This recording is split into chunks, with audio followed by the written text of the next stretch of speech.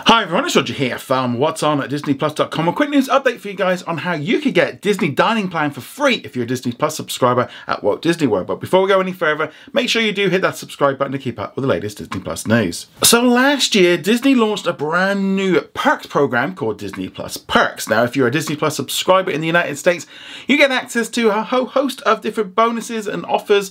I'm including free comics from Marvel Unlimited. I did actually go and get them this morning. You can also get discounts off like Loungefly, you can get discounts off the new Pandora video game, but more importantly, you can get some special offers at Walt Disney World. So Disney has announced that as of today, on January the 3rd, 2024, they're going to be offering Disney Plus subscribers free dining plan for a select time of period. This offer will only be available for trips between July the 1st, 2024 through to September the 30th, 2024 on a non-discounted 4-night, 4-day Walt Disney Travel Company package that includes a room at a select Disney resort hotel along with theme park ticket with a park hopper option. What's included for the Disney dining plan for people that are over the age of 3, you get per day or per night of your stay, you'll get 1 quick service menu, 1 table service menu, 1 non-alcoholic drink with your meal, a selected snack or drink, and a resort refillable mug. You only get 1 of them per trip. Now, the Disney dining plan can make a huge difference if you're at Walt Disney World. I have used it in the past, and it is a great way of almost essentially prepaying for a lot of your food up front, and especially you can go and get into those nice restaurants. There's hundreds and hundreds of restaurants at the resort, plus lots of quick service things. Now, generally in the morning, I like just to get like a breakfast that they offer, like you get a Mickey waffle with maple syrup. Can't beat that to start your day. And then obviously you can go to the main restaurants as well. I would recommend, if you do this offer, get in and get those reservations as soon as you can, because they will go very quickly. There's a load of places at Disney Springs that are really good. I enjoyed like the Boathouse also.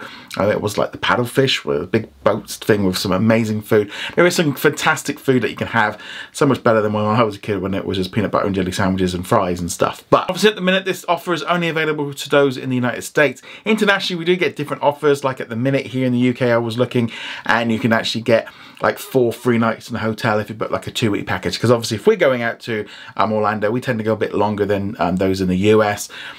If you are going to Walt Disney World during July and through to September, it's worth looking to see how much you'd save if you go with somebody else. You know, look at the discounts.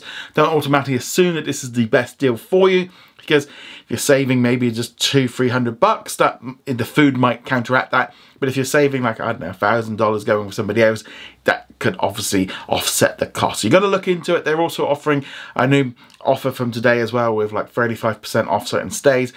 I do feel like now Disney World, we're back to getting to offers and stuff again, because it's getting a little bit soft at certain times of the year with attendance, because that whole kind of revenge pandemic kind of travel is over. And it's kind of going back to what it was before, where they used to have to offer special offers to get you to go. And obviously with the economic climate and stuff like that, they need to give you an incentive to go.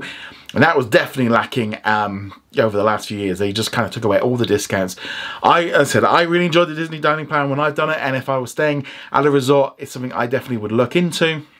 And it's a nice offer, but again, look into it. Don't assume that you're making a good deal. You know, maybe if you say off-site, you might be able to completely offset this by thousands of pounds, and you just aren't going to go and eat that stuff. The good thing is, though, so if you do get the dining plan, you get treats and stuff. So, you know, you can get a Dole Whip when you're at Adventureland. I love it there. Or you could even, this is a great idea, is if you don't use up your snacks, just wait until the last day. Go in and get a whole load of Goofy candy, and they got that to travel home with. That's one other way of doing it. But yeah, great offer if you're going there, but always look at the details. But love to know your thoughts. Are you going to use this offer? Are you going to take it out? I'd love to hear your thoughts on that on the comments below. Go check us out over at whatsondisneyplus.com. Like, follow, and subscribe, and I shall see you guys soon. Laters.